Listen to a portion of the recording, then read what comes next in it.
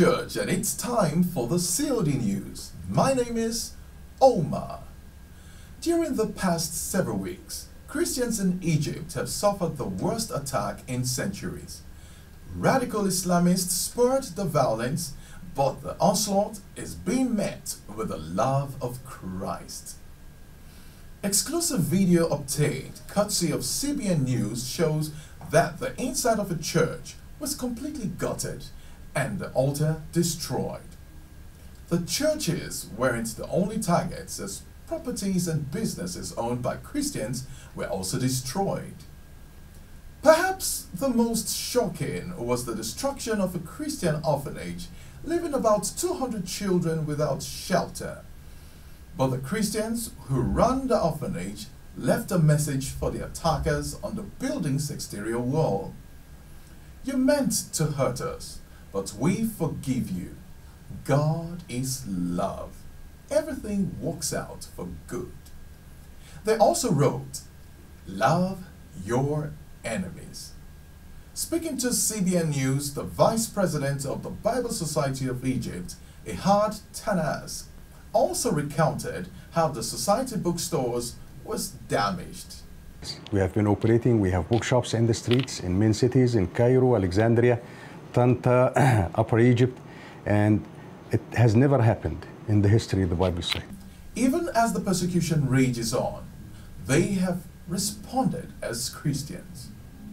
And they want us to keep on praying for them. We respond as every other Christian has responded in Egypt. We are in Egypt to serve. We are in Egypt to demonstrate the Christian love. We do every effort to be self-restrained and to show the Christian love that the Lord has taught us to show. What happens in Egypt affects the Middle East. So we ask them to pray for the country. We ask them to pray for Christians. We ask them to pray for the Middle East. And we also ask them to pray for the government, for the existing government, that the Lord may give them wisdom, guidance in every decision they make. The annual Women Conference Arise 2013 will be taking place on the 26th of October 2013 at 11 a.m. right here in the sanctuary. The theme for this year is Tiny Seeds, Great Impact. We are calling on all our sisters to create time to attend and also invite their friends and family, as it promises to be a wonderful time in the presence of God. One thing we ask of you, one thing that we desire, that as we worship you, Lord, come and change our lives.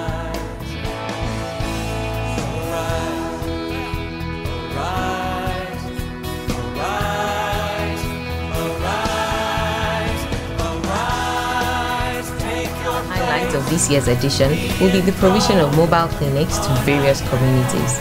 These mobile clinics will be fitted with state-of-the-art healthcare facilities to provide quality care to the communities they will reach.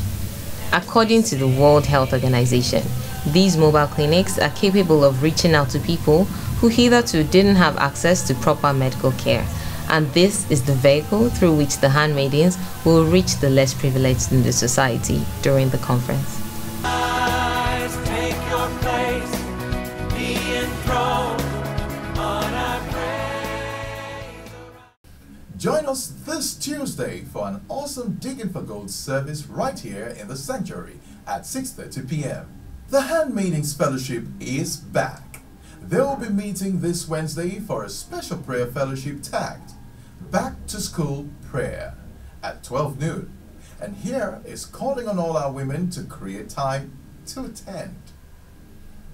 On Thursday, there will be prayer, praise, and Pentecost service at 6:30 p.m. also in the sanctuary. On Friday at noon, He is Lord Praise Hour, which is a 1-hour session of total praise and worship holds in the sanctuary.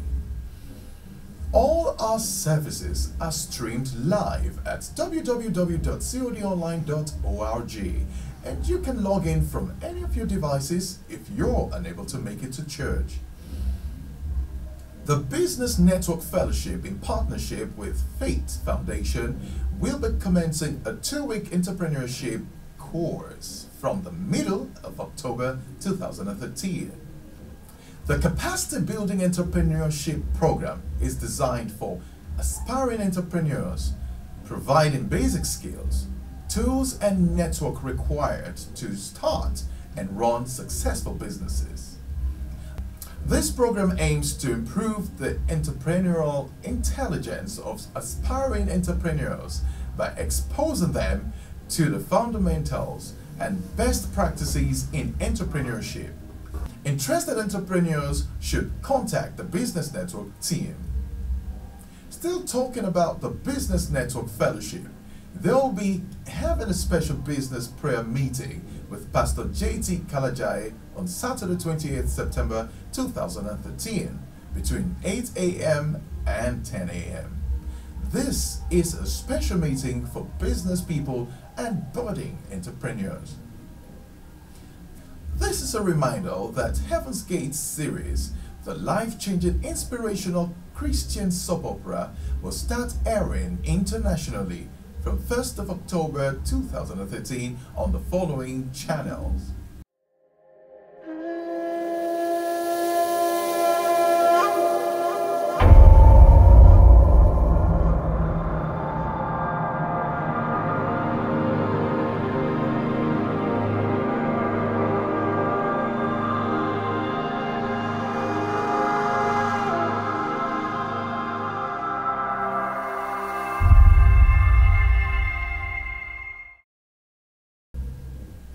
On Saturday, the 28th of September, from 10 a.m. to noon, the Heritage Group will be holding a prayer meeting titled Battle of the Seed for those believing God for the fruit of the womb. Those who intend to join the Workers in Training program and have submitted their forms should please check with the church receptionist downstairs. As we go into this week in our month of everlasting joy, may the Almighty God, who changed the story of Jabez from that of misery to unspeakable joy, come through for us in Jesus' name. Thank you for listening and watching. This is the City of David, where the love of God reigns and dreams come true, where legends are born and tomorrow's history is experienced today. I can't speak yet because maturity hasn't granted me confidence. I'm embarrassed for being weak and quiet to avoid embarrassment. And quietness is seen as helplessness. That's as far as I've gotten.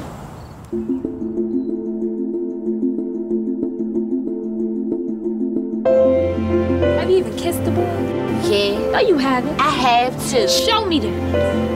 Caught my eye the very first time I saw her. She caught your eye. Okay. Now I know ain't nothing going on here, is it?